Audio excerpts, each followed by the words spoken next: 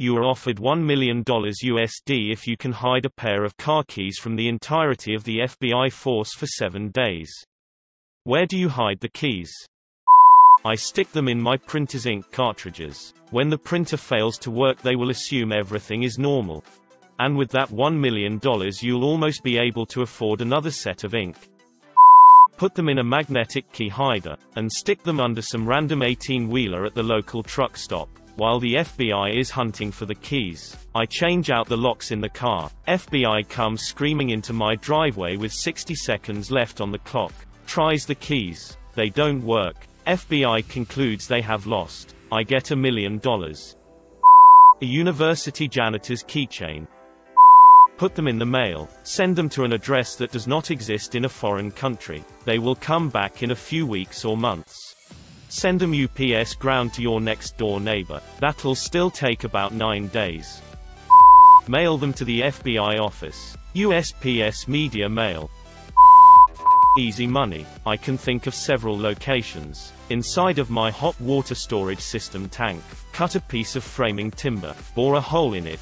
Place keys inside and secure it to another piece of framing in the roof or under the house. Take a new large candle, drill a hole in the underside. Insert the keys. Fill back up with the wax shavings. Place it in the oven so it melts back up and wrap it back up like new.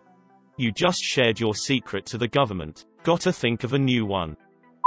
Do I need to be able to get them back? If not, I'd just toss them down a gopher hole here on the ranch, way out back in the pasture. With the amount of random metal bits laying around after a century of farming, you're never finding them with a metal detector. In the middle of either the summer or the winter, you'll need a pick to move any of that hard native soil. Good luck finding my soft moccasin tracks on dry ground among sheep and cattle prints galore. And between the gopher activity and the millions of identical holes, they are likely gone for good. They wouldn't even know which square mile to start looking on. I'll give them to my 3-year-old to hide. Good luck finding them after that. No, if you ask your 3-year-old to hide them, they'll do a job. You hand them over and say, "This is very important. I need you to keep track of these for 7 days, and that will guarantee they never get found." I'd tape them to my desktop and open incognito mode. Modern problems require modern solutions. Easy. Ask the CIA to hold them. Those two don't share This guy knows how it works. If the FBI are after you, just say the CIA are after you as well. Cancels out. Was gonna say up my app, but my uncle works for the FBI. I used to play a game called Where Are the Keys with my uncle, remarkably similar to what you've described.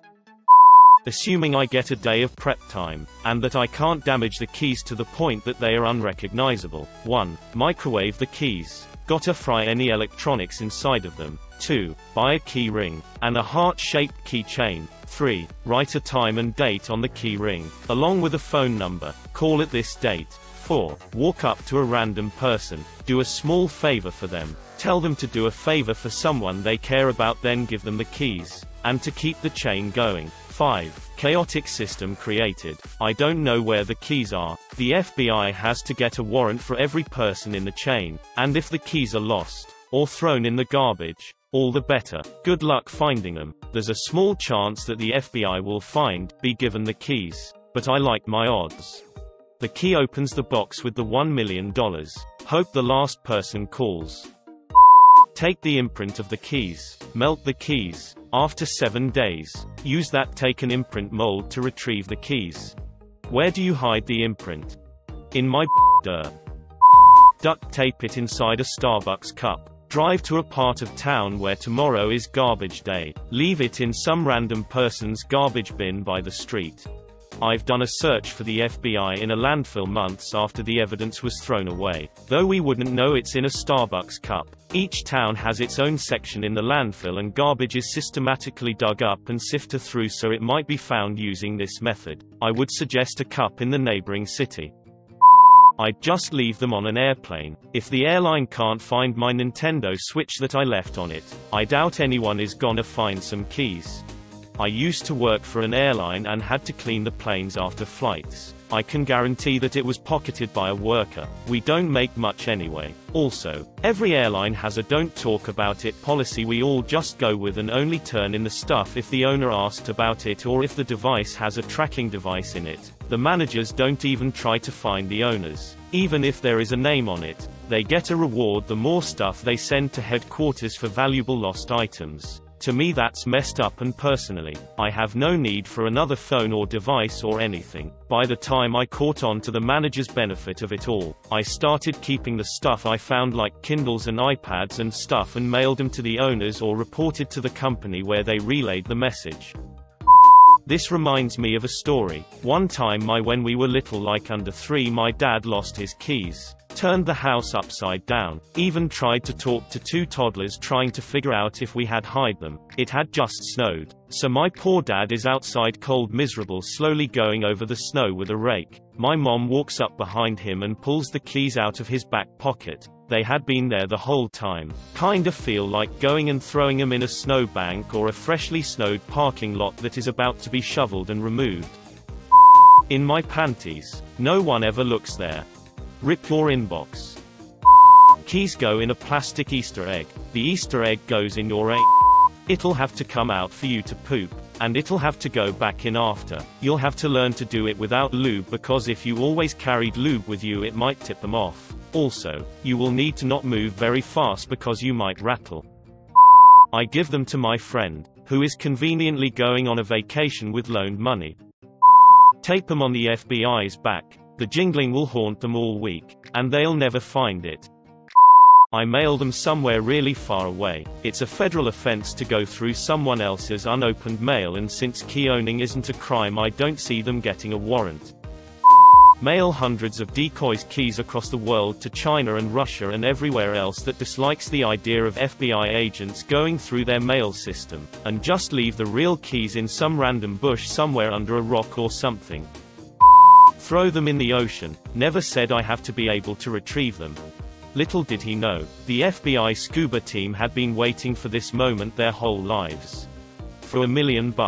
I'm not the richest person in the world, but I can afford a plane ticket and a deep-sea fishing trip.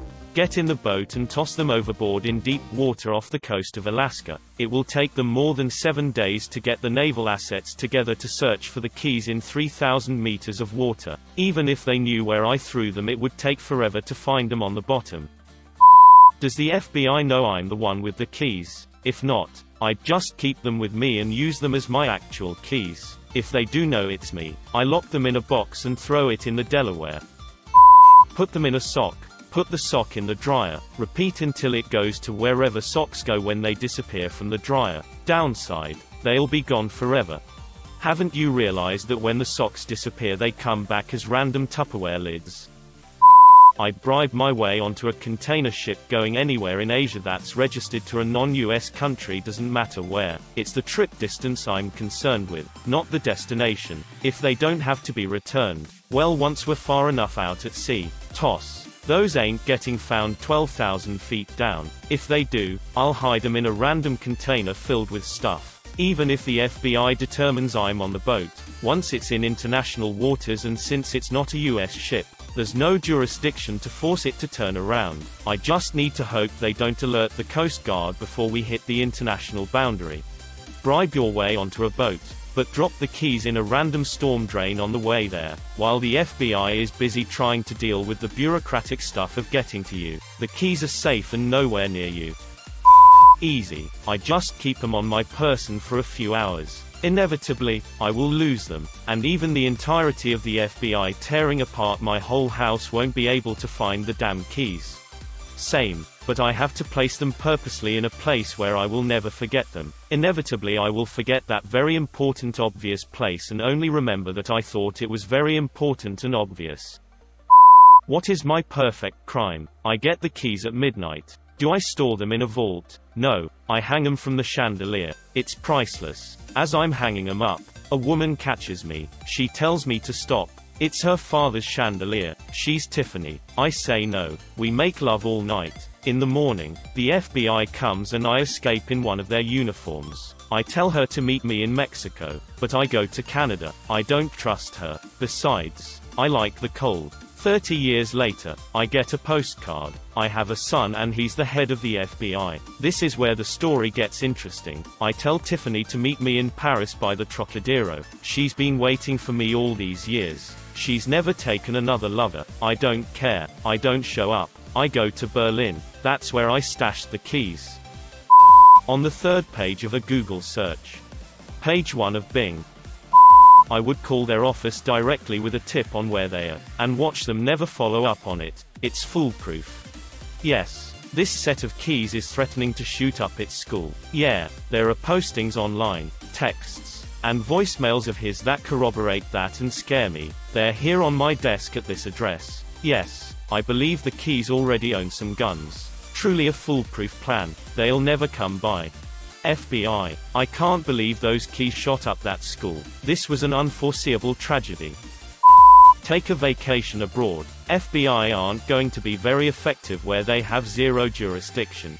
I don't even need to go anywhere. I live in Canada. I would probably drive to the border just to taunt them though.